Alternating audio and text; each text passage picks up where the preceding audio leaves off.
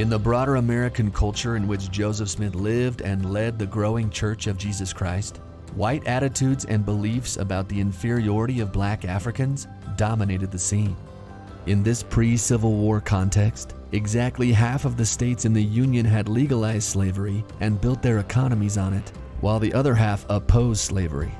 Yet fears were shared on both sides about what might happen to the country and to the purity of the white race if all slaves were set free and allowed to be social equals with whites, chief of which being the fear of interracial marriage. In today's episode of Church History Matters, we take a close look at how Joseph Smith led the church while navigating within this racially fraught culture and what specific factors were at play as he did so. For instance, how did the expulsion of the saints from Jackson County, Missouri in 1833 influence the church's approach to missionary work going forward? How did Joseph respond to church members in the northern United States who were calling for the excommunication of all slaveholding church members in the southern states? And how did Joseph's public teachings on slavery change once church headquarters moved to Nauvoo, Illinois, and church members were no longer in Missouri? And importantly, did Joseph Smith ever implement or endorse any practices or policies which specifically prevented church members with black African ancestry from fully participating in priesthood offices or temple worship? I'm Scott Woodward, and my co-host is Casey Griffiths. And today we dive into our second episode of this series dealing with race and priesthood. Now let's get into it.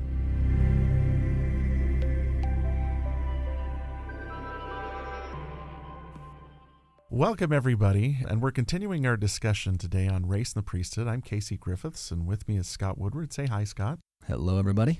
And this is something that there's an inexhaustible amount of material, but we're trying to hit the main points. Last time, we tried to just set the table for what the racial situation was like in early 19th century America in the environment where the church was founded. So before we move into our next phase of discussing this, let's do a quick recap. Scott, do you want to give us a rundown on the main points? Yeah, you bet. So in our last episode, we started by saying this topic is difficult to discuss because of its racially charged nature, right? Just by the nature of this, but also how it's increasingly important to discuss, both, number one, to accurately understand the history of the church on this topic, as well as, number two, to just confront our own assumptions about the nature of prophets, the nature of God, which we might find needs some recalibrating as we go through this history. What else did we talk about, Casey? Talked a little bit about the early American Republic and how racism against black Americans wasn't just there. It was baked into the pie, basically. The environment they lived in, there were just assumptions supported by the most powerful cultural institutions that people of African ancestry were inferior. And that's not something that some wild racist over here was saying. It was something that mainstream people believed and taught, and that in some ways the whole economy of the United States was based around. Yeah, we used the line from the Gospel Topics essay on this, that racial prejudice against black Africans was not just present, but it was, I think the phrase was customary, right? It was the normal way of life for most whites in America, right? I think that's very safe to say and historically defensible. And we talked about the recipe, right? We called it the recipe for widespread racial prejudice in America, which consisted of 3 ingredients that really combined to get us to that state where racism or black inferiority was just customary in America. The first one was the African slavery issue. We discussed at length the spectrum of feelings on that issue in America during that era. The second one was the prevailing scientific thought of the day, which disturbingly concluded that black Africans were biologically inferior to whites, and importantly that intermarriage between the races would likely lead to the destruction of both races. We can't emphasize this point enough, that intermarriage was a major concern and fear of the whites, perhaps the major cultural concern and key issue behind the resistance regarding emancipating slaves and ultimately integrating the races, right? If the slaves are all made free and made socially equal with the whites, what's going to keep them from intermarrying? That was such a roadblock. Yeah. And then the third ingredient in this recipe of customary racial prejudice against black Africans was biblical interpretation. That is, there's certain stories in the Bible that were interpreted in such a way as to bolster the narrative of black inferiority. Right? Specifically the story of Cain, the first murderer, and the mark that God put on him. And second, the story of Ham, whose son was cursed because Ham uncovered his father Noah's nakedness when he was drunk in his tent. It's the weirdest story ever. Both of these stories had been used for over a century on the American continent before the church was organized in 1830 to give biblical basis to the cursed and therefore inferior status of blacks. And even though, as we talked about last time, applying these stories to black Africans represents a horribly irresponsible reading of the text, they nevertheless actually worked with great effectiveness, both to explain and to maintain black inferiority in the minds of white Christians. This isn't an attack on the Bible in any sense. The Bible, this was read into the Bible. It's not actually in the text itself. It's surprising when you go back and read these texts how many assumptions they were making about what the mark placed on Cain was, what the punishment was, or even who were descendants of Cain or Ham, however you want to define it. Yeah. But all these things come together and create this environment that exists when the church is organized. And so it shouldn't surprise us that even if most members of the church don't own slaves, most of them come from the North, where slavery doesn't play as large an economic role as it does in the South, but they still carry these racial attitudes with them. It's where they live at, and it's the environment that they grow up in. Yeah. We always use that quote by L.P. Hartley that the past is a foreign country. They do things differently there. Yeah. We're not saying these ideas were correct. We are not endorsing them. But it's necessary in order to understand what happened in the church to understand the environment that the church lived in. Yeah. So we're not endorsing these ideas. No. We're saying they were wrong, but at the same time, too, they were so embedded in the society that the church members lived in, it was impossible for them to be untouched by them. Yeah. We should not be surprised at all to find that those who join the church at this time bring with them into the church some degree or another of many of these racial assumptions. Yeah. We used that quote from Paul Reeve last time where he said, "It's impossible to divorce the racial history of the church from its American context." And that's a foundational premise for where we want to go in this series. Yeah. We have to keep that in mind always, that even the most respectable whites of the time, if we can say it like that, are going to struggle in some degree with black equality. Those who join the church, almost without exception, are going to have some taint, if you will. Yeah. Some a small taint and some maybe wholly swimming in these waters. But now as we study this history, we're not here to condemn any in the past. The past is a foreign country. They do things differently there. But what we are trying to do is understand, right? Yeah. I can't remember who it was. Someone at Joseph Smith Papers was being interviewed, and they said, after quoting that quote, they said, we need to be good tourists when we go into the past, understanding that they see the world differently than we do. We want to know why that is. Why do they see it differently? We want to try to understand them within their own time and culture, but all while trying to view them with the most charitable lens we can muster, right? It is totally inappropriate to judge 19th century Americans by 21st century racial standards. That would be an unfair thing. We hope that people 200 years from now don't judge us by whatever standards they're going to have, right? We want people to look back at us charitably, try to understand our culture, our context. That's all we're trying to do here, right? Is just get them in their context. So as we talk about what we're talking about today and in this series, just keep that in mind. Try to suspend your present understanding about race and culture here. And let's just humbly get into that world and try to understand what was going on. That doesn't mean people get a free pass. It's not like, yeah, they didn't even know what prejudice was back then. Of course they had prejudice, right? Yeah. And none of us are going to try to let that slide. But again, we want to see it in its context, in its time. Yeah. Let's sum these points up and then we'll get to our burning question. The environment the church was created in, the cultural, scientific, almost all of the prominent authorities were saying blacks were inferior. Yeah. A major fear was intermarriage. And number 3 was that the scriptures in their mind supported this, that it wasn't just a scientific truth, it was a theological truth that blacks were inferior. And that's the environment the saints exist in. Now, with that in mind, our burning question of the day and our big theme for this episode is, what was Joseph Smith's teachings and positions regarding black Africans? And what policies existed during Joseph Smith's tenure as president of the church? Let's take a look at some key documents that just explain what Joseph Smith felt about each one of these issues and what the church's policy was about each one of these issues. Let's do it.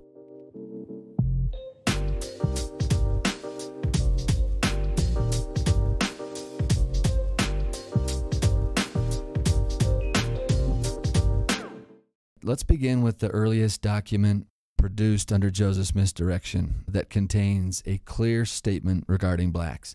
And that document would be the Book of Mormon. Mm-hmm. The statement is found in 2 Nephi, and so it was written at the very latest by June of 1829. That's really early.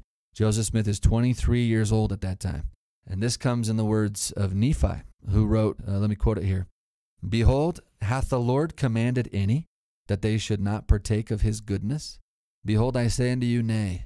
He denieth none that come unto him, black and white, bond and free, male and female. And all are alike unto God, both Jew and Gentile." That's the very first statement that we have any mention of blacks in any church documentation. That's early, Yeah. and it's very inclusive. And the Book of Mormon itself presents a kind of anti-racial narrative, right? Yeah. The ideal society comes into existence when they eliminate racial and class distinctions. Mm-hmm. You go back and forth as to who the righteous people are in the book with no discerning nature as to color. And that informs the early members of the church. It's an anti-racial narrative. Mm.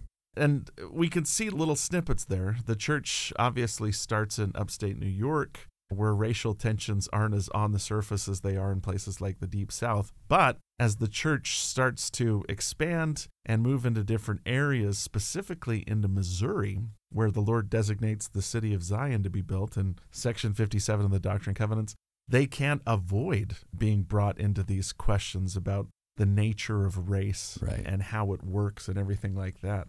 Mm. There's this reference in Joseph Smith's history. Joseph Smith is commanded to travel to Missouri and identify the site for the city of Zion. Mm. And in his history, he writes something that I think suggests that, at least gently, the vision of the city of Zion was that it would be multiracial. Mm. This is from Joseph Smith History, Volume A1, page 129. He says, "The first Sabbath after our arrival in Jackson County, Brother W.W. Phelps preached to a Western audience over the boundary of the United States, where present were men of all families of the earth. For there were several of the Indians, quite a respectable number of Negroes, and the balance was made up of citizens of the surrounding county, and fully represented themselves as pioneers of the West." So he was actually thrilled that in the first meeting he attended in Jackson County, the site of the future city of Zion, there was this interracial mixture that he saw as representing all the families of the earth, and that's a great thing. Yeah, our next statement, chronologically, comes in 1833 from the editor of the church newspaper in Jackson County, Missouri, named William W. Phelps. And it is the first published statement about church members' views and stance toward black African members of the church. Mm-hmm. The question Phelps was responding to in his paper was whether or not church members who were, he calls them free people of color, should gather with the saints in Missouri, which was a slave state at the time. Yeah. So Phelps advised in the church's newspaper, quote, "So long as we have no special rule in the church as to people of color, let prudence guide." So Phelps is saying in 1833, there is no church policy about people of color. And so if you're a free black who wants to come to Missouri, just remember this is a slave state. So let prudence guide. That's all he's saying there. Yeah. But give us a little more context there about how that was received by the Missourians and the aftermath of what happens. As you mentioned, it is not well received by the local settlers. Yeah. Now, let's contextualize a little bit here. This is shortly after Nat Turner's slave rebellion in South Carolina. A bunch of people get killed when this slave revolts, and I think it was around 36 white people were killed during the slave revolt. So any slave owner is on edge. And in the summer of 1833, right after W.W. Phelps publishes that editorial in the church newspaper, all heck breaks loose. And the mob is transparent about what is bugging them about the members of the church. They issue a manifesto that in and of itself explains the source of these tensions. Here's some of the highlights. The mob manifesto says, "It's been more than a year since it was ascertained they were tampering with our slaves and were endeavoring to sow dissensions and raise seditions among them." So they're accusing church members of tampering with the system of slavery. So they're probably concerned about another Nat Turner revolt kind of a thing, right? That the Mormons are going to stir up our blacks to try to get them to revolt. Yeah.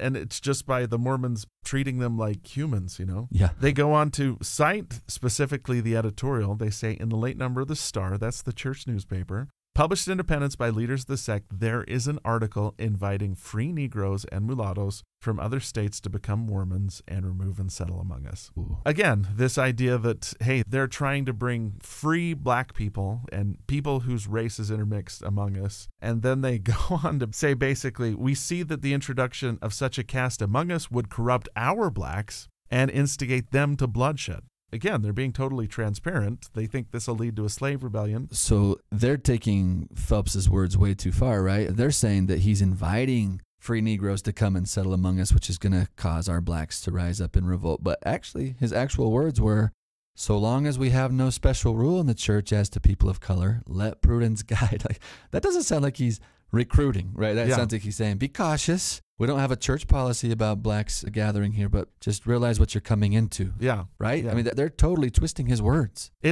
Phelps' statement is very mild, but the overwhelming response from the local settlers shows the deep insecurity that slaveholders felt after the Nat Turner Rebellion. Totally. And anybody even suggesting that they mess with the system mildly, like Phelps does, throws them totally into a fervor to where they wreck the press that the Star is printed on. And again, third thing they say, this is directly from the Mob Manifesto. We believe it a duty we owe ourselves to our wives and children, to the cause of public morals, to remove them, that's the saints, from among us, as we are not prepared to give up pleasant places and goodly possessions to them, or to receive into the bosoms of our families as fit companions for our wives and daughters the degraded free Negroes and mulattoes that are now invited to settle among us. Dang. That makes it clear that, they don't like the church. They think that the church members are strange, but it's really the threat to the racial hierarchy that is throwing them off. And you got to imagine, if you're a slave owner in Jackson County, Missouri's a slave state,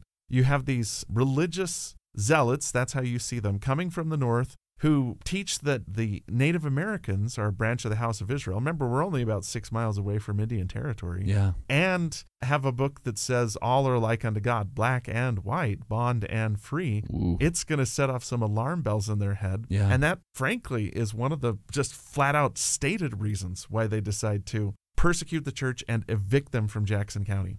Most of our listeners will be familiar with the fact that in 1833, the Saints were evicted from Jackson County, or violently evicted from Jackson County, Missouri. Mm-hmm. But years and years went by in my life where I just thought it was based on religious prejudice. Mm-hmm. But not until reading the Mob Manifesto did I come to realize at the heart of their major concern, as you've done so well pointing out, was racial integration. Mm-hmm. Like, that was the number one fear of the Mormons settling among them, because free blacks are going to come here, going to stir up our blacks, probably have a slave rebellion. And then next thing we know, the blacks are going to be marrying our wives and daughters. That's actually at the beating heart of why Phelps's printing press is destroyed, of why Edward Partridge and others are tarred and feathered, of why the Saints' homes are burned and they're violently cast out of Jackson County. That might be a revelation to our listeners. If you've never read the Mob Manifesto, there you go. This is at the heart of what's irking them about these religious fanatics. It's this slavery issue and the black issue. Yeah, and this isn't a statement made by an apologist for the church. No. This is a statement made by the mob themselves as to why they're doing it. And you can see right in it the bald racism that's just right there. They just don't like anybody suggesting that any kind of integration between whites and blacks take place. And so this is unacceptable. You guys got to get out of here. We'll use any means we have to remove you from our fair city. And I find it so fascinating that the problem with the Saints here in terms of our black policy is that we were too racially inclusive as a church. Isn't that ironic compared to what's going to happen into the future, right? Where we're going to be accused of being so behind the times racially compared to the rest of society. So what's ironic here is how ahead of the times, right? Yeah. Just including blacks, inviting blacks, if they dare, right? Come to Missouri, then let prudence guide, come on over. But what this experience teaches us is we got to be careful with our rhetoric of inclusion. Yeah. And this lesson was painfully seared onto the collective memory of church members and leaders. We're not going to forget Missouri 1833 anytime soon. Yeah, and it's difficult for a 21st century person sometimes to just comprehend how much of a big deal this was in this particular time period. Yeah. That every decision church leaders make after this is colored by the experience in Missouri, where they were persecuted because of their racial views, largely. Yeah. At the same time, too, this crisis in Missouri leads to a series of revelations advising Joseph Smith as to what to do and how to assist them. And one of them, Section 101, is really a key text when it comes to understanding the church's position on racism and slavery. Yeah. In fact, it was cited by Dallin H. Oaks in a devotional he gave at BYU in the fall of 2020. It's Section 101 of the Doctrine and Covenants, and it's a really simple line. Verse 79, there's a verse that I got to admit, I've read through Section 101 I don't know how many times, and I had always skimmed over this until President Oaks pointed it out in his devotional. It just reads really simply, it is not right that any man should be in bondage one to another. That's Section 101, verse 79. And that in and of itself outlines the church's position, at least on slavery, right there. And President Oaks took this particular passage to disavow anybody that used the scriptures to justify slavery. Here's the Lord himself saying, no, it's not right for any man to be in bondage to another. Yeah. So that's December 1833, Yeah. in the aftermath of the expulsion of the Saints from Jackson County, Yeah. which was highly charged with the slavery issue. Wow. So that context matters. Yeah. And that statement can stand on its own actually very well, but in context, it's even more poignant. Yeah.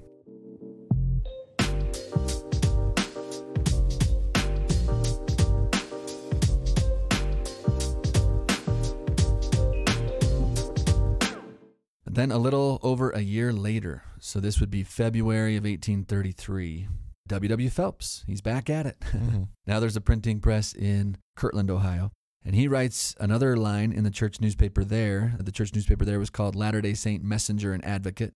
And in that newspaper, he expresses the church belief that, quote, all the families of the earth should get redemption in Christ Jesus, regardless of whether they are descendants of Shem, Ham, or Japheth. Now, these are the three sons of Noah, and there was a common belief at the time that the nations of the earth come from these sons, not just the nations of the earth, but the races of the earth.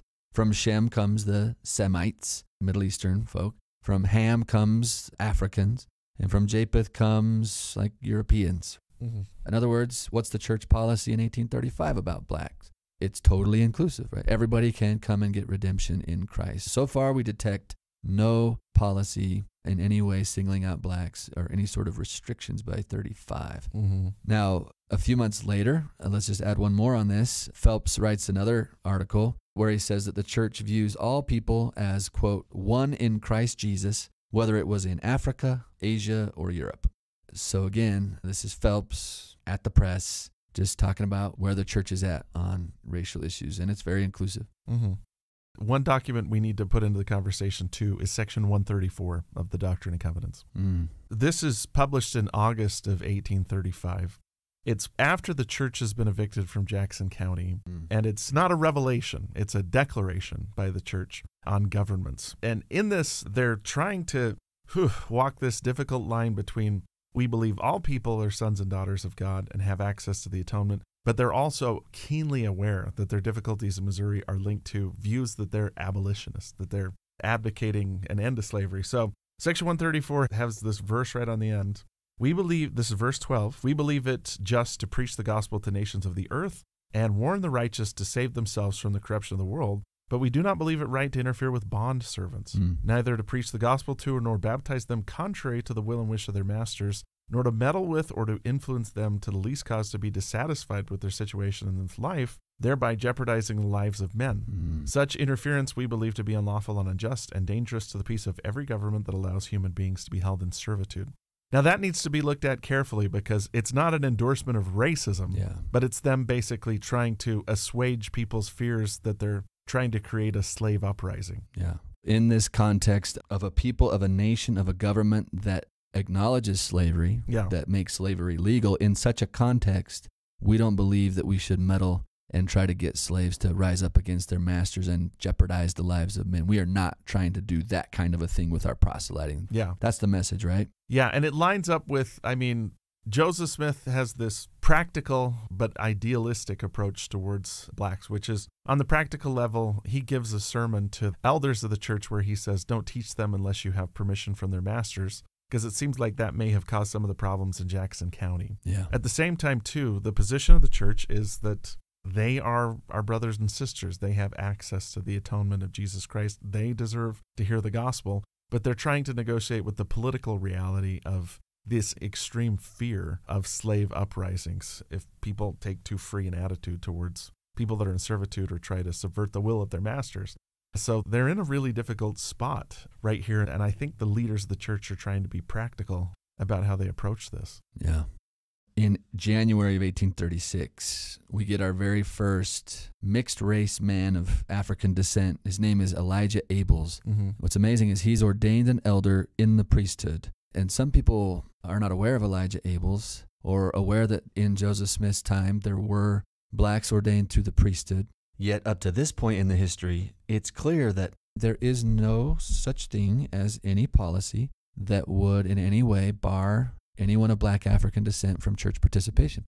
And we see that very clearly in Elijah Abels. Again, I say he's a mixed race man. I think he was 1/8 black, right? He's an octoroon, some would call him. Mm-hmm. He's ordained to the priesthood. Joseph Smith lauds Elijah for his, he says, his good moral character and his zeal for the cause of righteousness. And that's on Elijah Abels' priesthood certificate in March 1836. Then fast forward to December of that year, and Elijah Abels is washed and anointed in the Kirtland Temple. And then later in Nauvoo, he's going to be ordained into the 70s Quorum. And this is going to happen under the hands of Zebedee Coltrane. Mm-hmm. Now, recalling that event some 43 years later, Zebedee Coltrane said, quote, that he had never experienced such unpleasant feelings in his life as when he ordained this black man, he said. He recalled resisting Joseph Smith's directive to ordain him, and he said that he complied only because he had been, quote, commanded by the prophet to do so. But he swore to himself that he would, quote, never again anoint another person who had Negro blood in him. Now, this is insightful because we can see both Zebedee's strong resistance to the idea of black equality in the church, as well as Joseph Smith's even stronger insistence that Elijah Abels have equal priesthood privileges with white church members. Yeah. Elijah Abels is a really interesting character, and I highly recommend Russell Stevenson's biography on him. It's so good. You got to get to know the life of Elijah Abels. But he's our first documented member of the church with black ancestry who is ordained to the priesthood. And a key figure and someone we need to know a little bit more about, right? Yeah. The fact that he's a 70, and a 70 back then isn't the same as it is today. He wasn't considered a general authority. It was more of a missionary position. Right. But he, in a lot of ways, is a great representative of black people in the early church and the role that they played. And sometimes we pretend like they just weren't there, but they were there. They were prominently there. Yeah.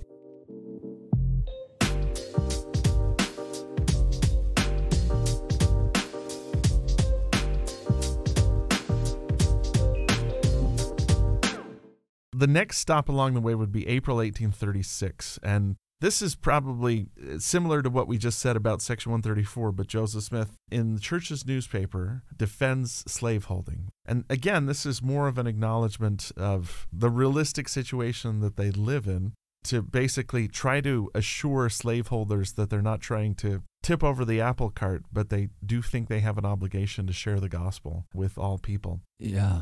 And the backstory for that one, right, is that from the years of 1834 to 1836, missionaries have been going down to the South, down to Tennessee and Kentucky in particular, and have brought into the church several members who hold slaves. Yeah. Now we have slave-holding church members. They're baptized. They've received the gift of the Holy Ghost. Mm-hmm. But meanwhile, Joseph writes in the newspaper, he says, I am aware that many elders in the North complain against their brethren of the same faith who reside in the South, and are ready to withdraw the hand of fellowship because they will not renounce the principle of slavery and raise their voice against everything of the kind. So here we have church members in the North and South who are united in the faith, but diametrically opposed to one another on the issue of slavery. So Joseph calls this a tender point of controversy, which should call for the candid reflection of all men. So what's he supposed to do, right? Yeah. What's a church leader to say now that you've got this internal strife about the issue of slavery? Yeah. And I mean, it's them, like we said, negotiating this incredibly explosive, volatile issue. They've dealt with losing what they see as the space for the literal city of Zion because of racial attitudes. They also are worried about what's going to happen in these areas where missionaries are being really successful in the South, where they're garnering a number of converts. Yeah. They're also aware that there's still a fair number of church members in Missouri who are refugees from Jackson County and trying to resettle in Caldwell County, a little bit north of Jackson County, but that are still basically right in the crosshairs of these groups that think the saints have radical attitudes when it comes to race. Right. In addition to that, there's a general perception, too, that Latter-day Saints are abolitionists, that they want to end slavery, and the saints themselves don't support slavery, but we talked about in our first episode how abolitionist meant something different back then. It was someone who radically advocated for the end of slavery, even sometimes with violence is the way that they would do it. And it would totally like upset the social order, right? It didn't seem like the way. It seemed too radical, too fanatical to just end slavery, right? And then free all these blacks and make them socially equal. Like, then what are you going to do? Then what's going to happen? Mm-hmm. So if such rumors are true, that Latter-day Saints are abolitionists, think about how dangerous that would be for the saints who are still living in Missouri, and think about how significantly that would hinder missionary work that's currently succeeding down in the South. Yeah. And the last factor is there's a guy named John W. Alvord, who's not a member of the church, but he lectures on abolitionism, and he sets up an abolitionist society in Kirtland, where functionally the headquarters of the church is located at this time.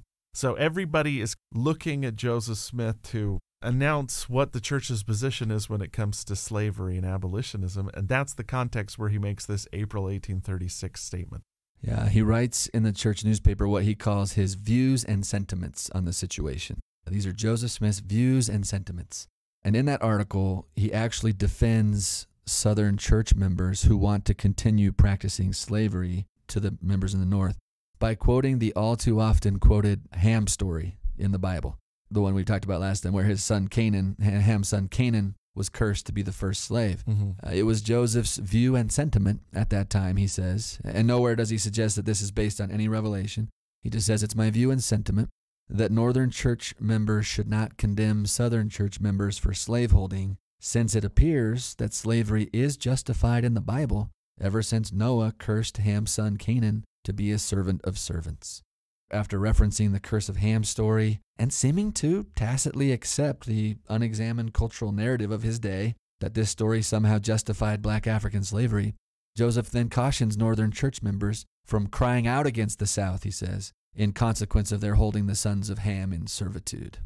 This is interesting. Mm-hmm. So does Joseph actually believe the Ham story? Does he believe that Ham's son Canaan was cursed to be a servant of servants and that black Africans come from Canaan? I think the answer is we don't know. We don't know if Joseph actually believed that. Mm-hmm. Maybe he did, maybe he didn't. But what we do know is that Joseph knew that most of Protestant America in his day believed that Ham connection, right? Yeah. And so Joseph's going to use that fact in this instance to try to help the saints in the North from condemning saints in the South as evil or as deserving of disfellowshipment. But be the truth of Joseph's internal beliefs as they may, what we can say for sure is that his tacit acceptance of the Ham justification for slavery here never actually influences Joseph's policy of black inclusion in the church at all. Mm-hmm. Joseph will never exclude participation in the priesthood or in temple worship based on black African ancestry. He just never will. Yeah. And so this is super interesting that he's using a biblical belief of many in his day to try to defend Southern church members from Northern calls for disfellowshipment, but that never affects church policy whatsoever. Yeah. There is a shift that happens shortly after this, and it might have to do with the fact that in 1838, a second round of persecutions breaks out in Missouri. This is where Hans Mill, Far West, Liberty Jail, all those things happen. Yeah. And once and for all, an extermination order is issued and church members leave Missouri. Mm-hmm. And it feels like after that point in time, I think it's fair to say that they are less right in the middle of things. Mm-hmm. And Joseph Smith in Nauvoo is able to more freely express his views without worry that the members of the church in Missouri are going to be in danger. Because starting in October of 1840, the first presidency publishes about the Nauvoo temple that's going to be built there. Yeah. And they write how the saints expected to receive in Nauvoo. This is the quote from it. persons of all languages and of every tongue and of every color, who shall with us worship the Lord of hosts in his holy temple. That seems to indicate that at least the view in 1840 was that there would be no temple restriction, that everybody would be allowed to come to the temple regardless of their race or nationality and worship alongside people of other races and nationalities. Right, yeah, and that's an interesting connection that after the saints are completely, totally, fully expelled from Missouri, Joseph's not going to try to be as careful. He's not going to try to please both sides. He's not going to try to find a middle road as much, right? He's tried that for several years. That hasn't worked in reducing persecution against the church. Yeah. And so, in Nauvoo, Joseph's going to be a little more free, or at least he's going to perceive himself as more free to express himself, and his views on slavery, at least his public declarations on slavery, are going to change significantly. And now we have this temple, as the Nauvoo temple is going to start to rise. We have this statement of full inclusion. Every color can come and worship in God's holy temple. Yeah. That's awesome. Yeah, and it does show, I think, in general, that now that they're out of the fire in Missouri, they're worrying less about pleasing the locals, that they're expressing what they really feel. And there's another key figure that comes into play here. Alongside Elijah Abel, another black elder of the church, Q. Walker Lewis, who comes onto the scene during the Nauvoo period, and again demonstrates that during this time, there doesn't seem to be any kind of priesthood restriction when it comes to black people. Yeah. Q. Walker Lewis is actually ordained by William Smith, Joseph Smith's brother, and there's no controversy about it whatsoever. So this further reiterates that there's really no priesthood policy when it comes to priesthood or the temple during Joseph Smith's time as president of the church. Yeah, and that's 1842, isn't it, when Walker Lewis is ordained. Yeah. So now we're marching through. We're in Nauvoo now. We've been in Nauvoo now for about 2 years, and we get another black elder, our second, for sure, well-documented black elder.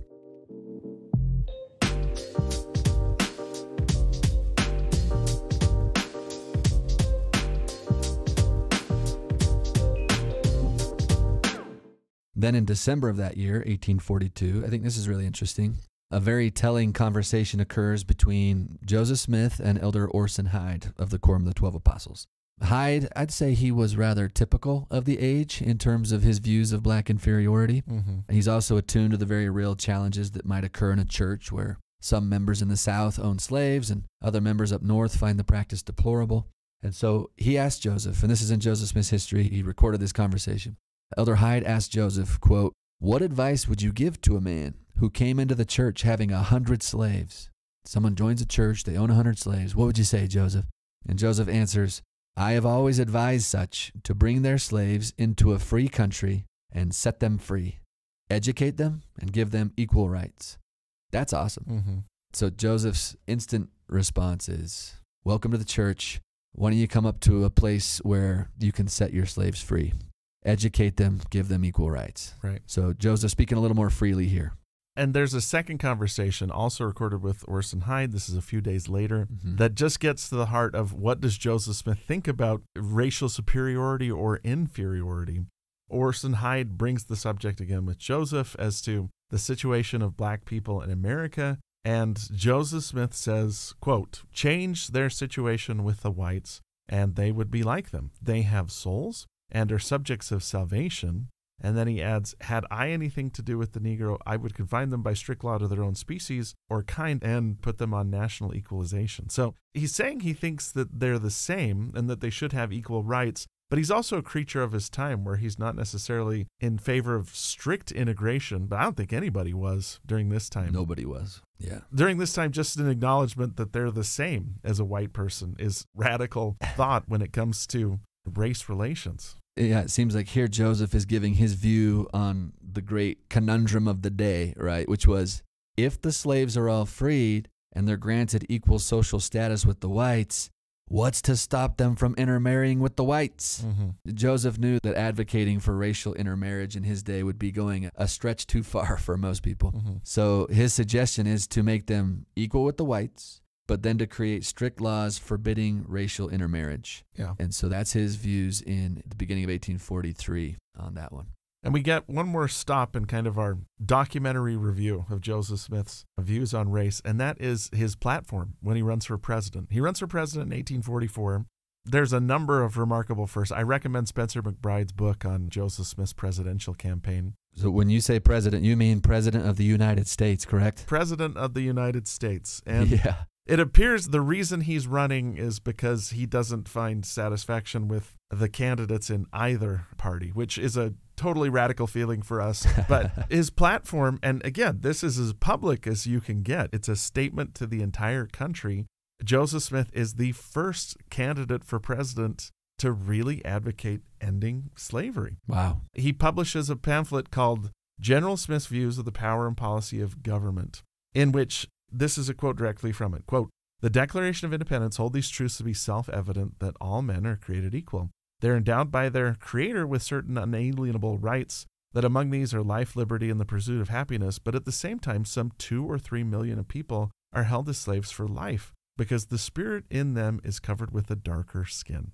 So he's saying that's ironic, right? That Yeah. 2 or 3 million people are slaves in our country in a place that has a Declaration of Independence that says all men are created equal. What's up with that? Yeah. Just like he says, just because they have darker skin. Yeah. Then he presents a plan to end slavery.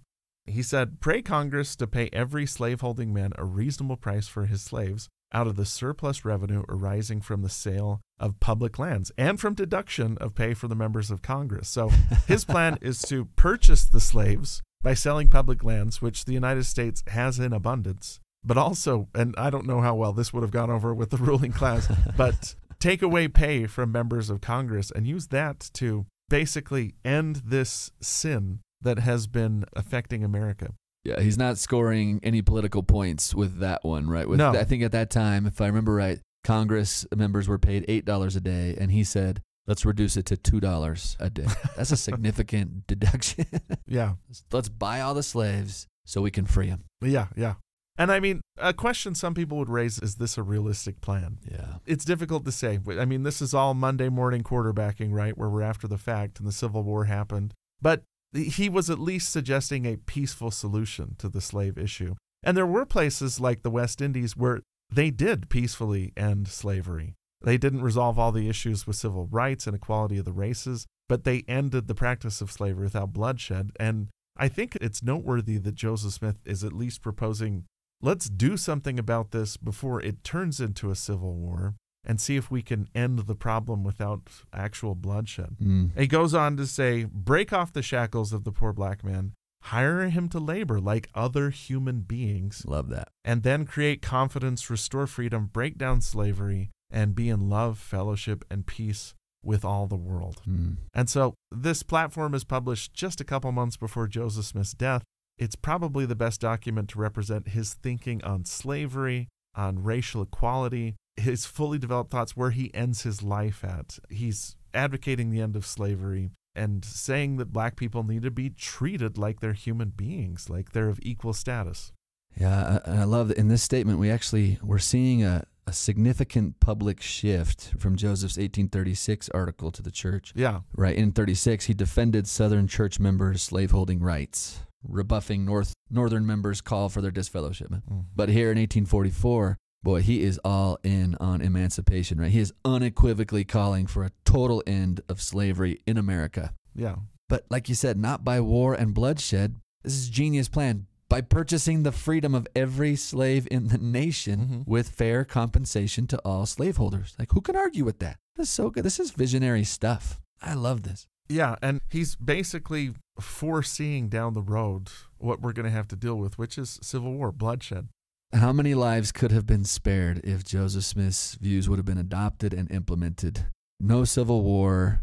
Isn't it still the most bloody, most people died in the Civil War than have ever died in any other of the wars that America's been involved in, right? Every death was an American. Yeah, if you add together all the deaths in every one of America's wars, it still doesn't equal the total from the Civil War itself. Oh, my goodness. And so Joseph Smith is advocating a plan that would have avoided that bloodshed.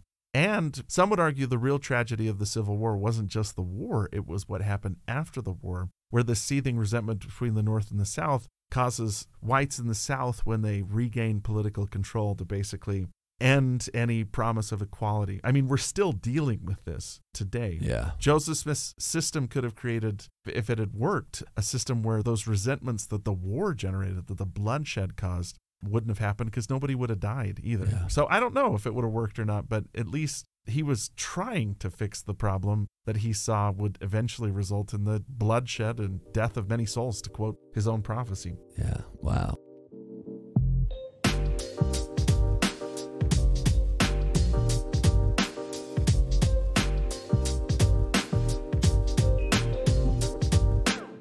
Let's summarize these key points that we've talked about here as we try to land the plane today. Mm-hmm. What were Joseph Smith's views relative to black Africans? He believed blacks were equal with whites in the eyes of God. Yeah. He never endorsed interracial marriage between blacks and whites, but he believed that we were equal. Mm-hmm. Joseph's public views on blacks and slavery were not static, we can say. Yeah. In 1836, he defends slaveholding rights of Southern church members, but then 8 years later in 1844, his presidential campaign, he advocates for the emancipation of all slaves in this country and to grant them all civil rights. Mm-hmm. What about policies, Casey? What policies, if any, did the church have regarding blacks during Joseph Smith's tenure as church president? Yeah, as far as we can tell, there was no policy regarding blacks. You've got, first of all, examples of people like Elijah Abel and Q. Walker Lewis, who were ordained to the priesthood. Yeah. You have open statements where they're going to include people regardless of race in temple worship. And it doesn't seem like during Joseph Smith's tenure as president of the church, there was any policy that excluded or limited black participation in any way in the church. Yeah, there's no shred of any historical evidence of that happening. Yeah, and so that leads us to our next major question. Unfortunately, this is where we got to end the episode. Yeah. So how do we go from where Joseph Smith is to a priesthood and temple ban by the 1850s that remains around until the 1970s? What's the change that happens there? Yeah, that's a great question. What happened, right? Yeah. If Joseph never instituted any sort of priesthood or temple ban, how did that ban get put in place? Join us next time as we explore that question.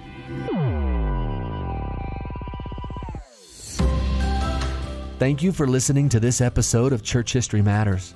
In our next episode, we continue this series by exploring what we can learn from the historical record about the origins of the priesthood and temple ban on church members with black African ancestry. While we know it began under the presidency of Brigham Young and was first publicly articulated by him in 1852, there are a lot of complexities going on in the background that we'll need to carefully consider.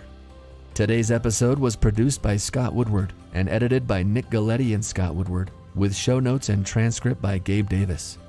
Church History Matters is a podcast of Scripture Central, a nonprofit which exists to help build enduring faith in Jesus Christ by making Latter-day Saints scripture and church history accessible, comprehensible, and defensible to people everywhere.